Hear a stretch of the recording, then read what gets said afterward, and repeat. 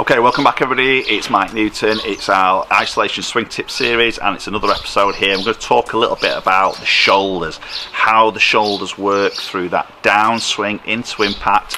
And if you are a golfer who swings over the top, this is going to make a lot of sense to you, so stay tuned and we're going to help you out trying to reduce that over the top action, just thinking a little bit about the shoulder movement.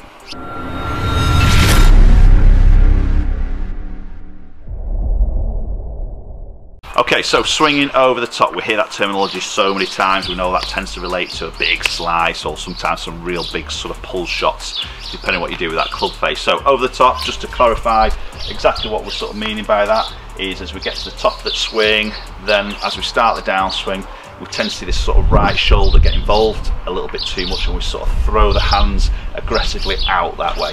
A lot of golfers I find through coaching sessions will try and throw the hands to the golf ball. Obviously that's what you're going to be hitting. Everything sort of goes to that golf ball in that sort of format. So get to the top, we throw over the top of that plane line, and obviously then the club has to strike it, has got to swing heavily out to in. We then know what issues that can sort of create. So I'm going to give you a little drill here. Again, such a simple one to do at home while you have got the time to do this at home while you're self-isolating, is just to basically get either a lime stick or just another club, and we're going to put it across your shoulders. So we're going to talk a little bit about how the shoulders work, to then how that can potentially influence your swing direction and your swing path. So as we mentioned, we get to the top of the backswing, we've got our set posture position here, and we're going to make a rotation to that backswing, ideally staying in that posture. So we can see we've got an angle of the shoulders here with that left shoulder pointing more sort of down, sort of towards the golf ball in a way, haven't we? Okay, now as we would say got to the top there and we swing more over the top, what we tend to see is this right shoulder starts to work more around in a movement. So what I mean by that is get to there, we swing over the top.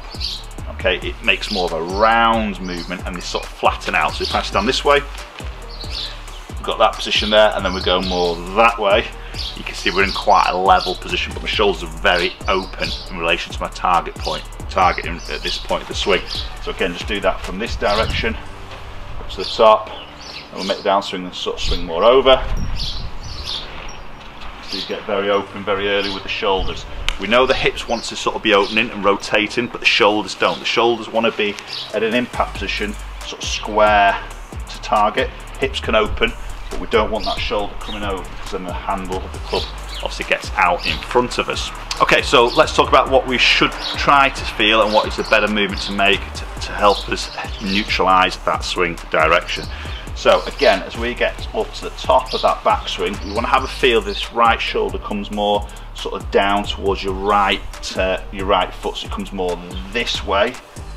Okay, so you see that right shoulder comes more down. If the right shoulder comes down, left shoulder comes up. So you can see at this point of the swing, again, as we get that hip rotation working in, you see the shoulders are quite square there. Okay, work it from this position. So top of the backswing there. Okay, and then as we get the right shoulder coming more down to that right foot, or that trail foot, trail shoulder, trail foot, we can see we get into sort of that position. So you can see the sort of tilt of the shoulders there is now more in that position. Okay, so as opposed to going that way, and you can see the shoulders are very, very level, we can see from there now as we get more down this way, we can see the rotation, the hips start to create that nice little bump. Okay, and we start to get the right shoulders come down and underneath the chin in a way as we then swing through. So if I give you a little visual then as what that does to the swing direction of the shaft, and talking about the plane line. So top of the backswing, again that right shoulder comes over, we get level.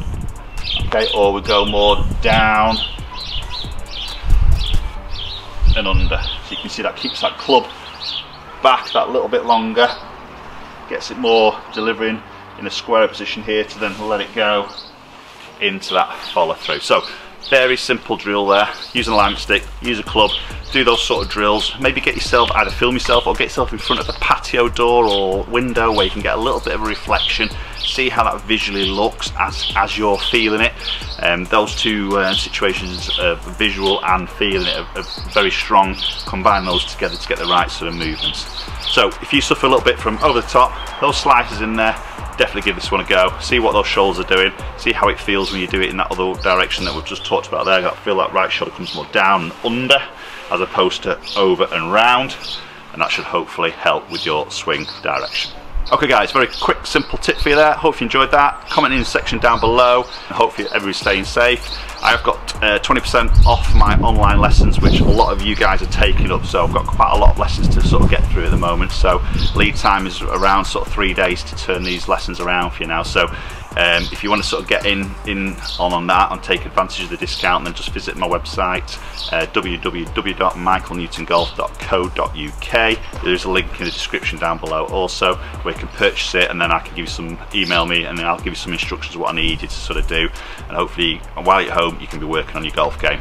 Okay, thanks so much for watching guys. Hopefully we'll catch you up tomorrow for another swing tip.